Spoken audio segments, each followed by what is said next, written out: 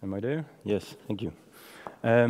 Well, I think over the years you heard many talks from our group, we're sitting over there, by the way, about this word complexity. But what does complexity mean exactly?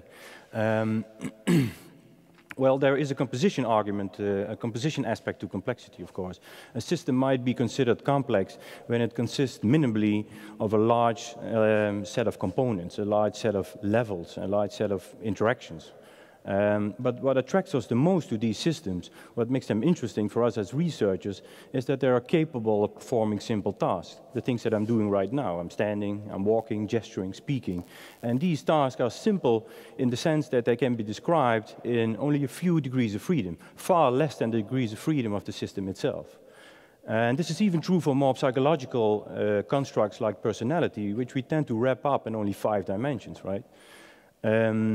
It is the task of complexity psychologists to understand how this very diverse behavioral simplicity emerges out of the underlying system complexity.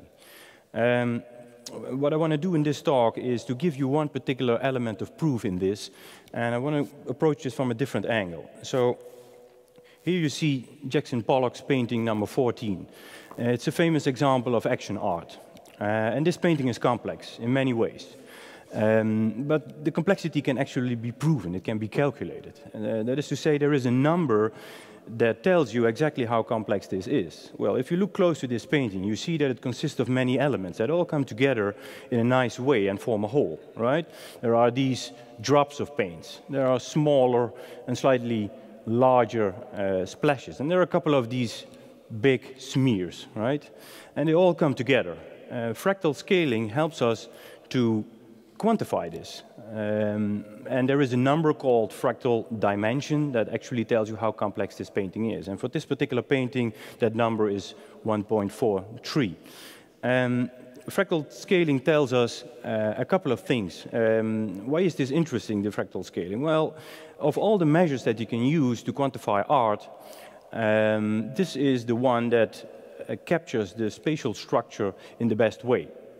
And it's very powerful at that. It is even so powerful that it helps you to distinguish different paintings by Pollock that he painted in different periods of his life. But there is another thing. Fractal scaling not only tells us about the spatial structure of the painting, it tells us about the process of painting. So here's the artist at work. And he's moving a lot. And fractal scaling tells us about how all the movements that he makes and how they come together, and how these movements interact with the physical properties of the paint, of the canvas, of gravity even. And how all that comes together with the mental, emotional state of the artist and the goals that he has for this painting. It is like one of the art critics says about Pollock's work, what was to go on canvas was not a picture, but an event. So here's one participant in one of our studies. And usually we prepare these people, a participant, in a certain measurement context, in this lab, or maybe in this lab. And then we give them a bunch of instructions, like this.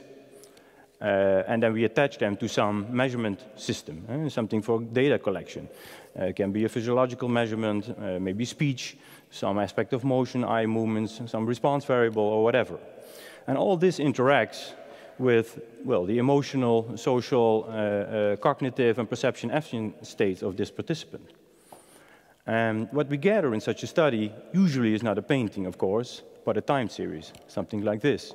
And this looks nothing like a painting, maybe, but if you look closely, there's a lot of structure there. What you see is points, the data points, all right? But these data points aren't independent.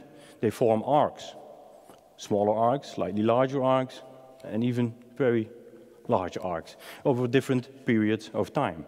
And just like in the spatial analysis of Pollock's painting, fractal scaling can help us to determine the temporal structure of this particular behavioral sequence.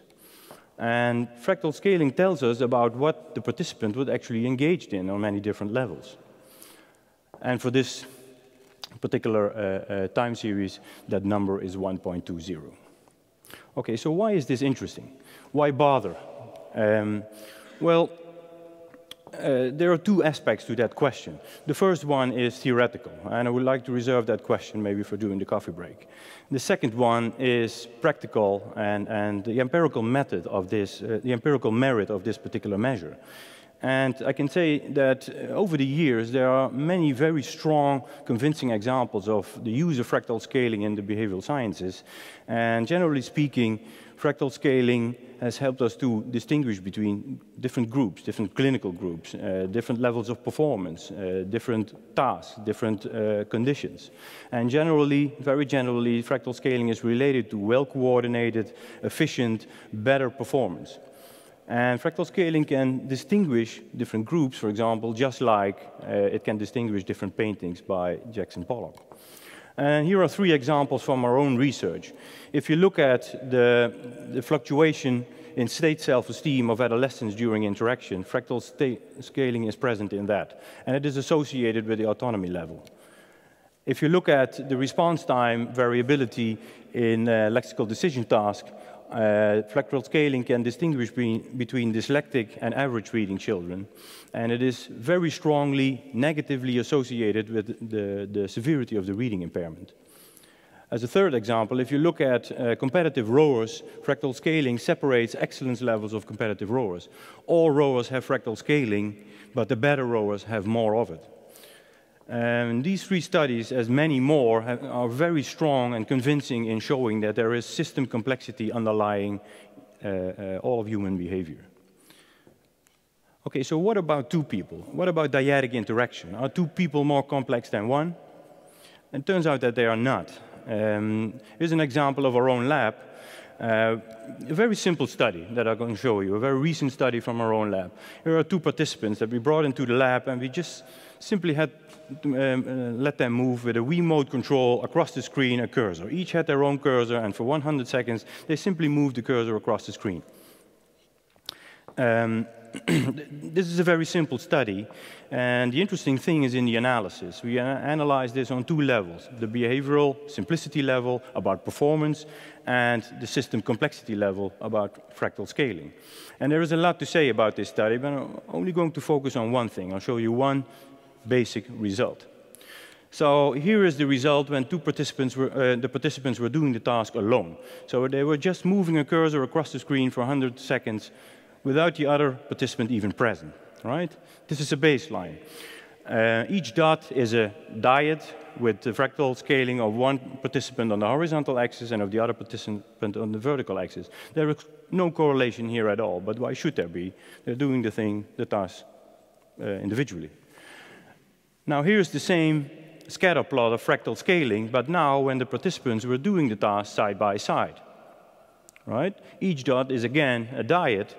And what you're looking at now, the difference between these two graphs, is called the complexity matching effect. And this might seem as a very simple, straightforward result, right? But this is not behavioral matching.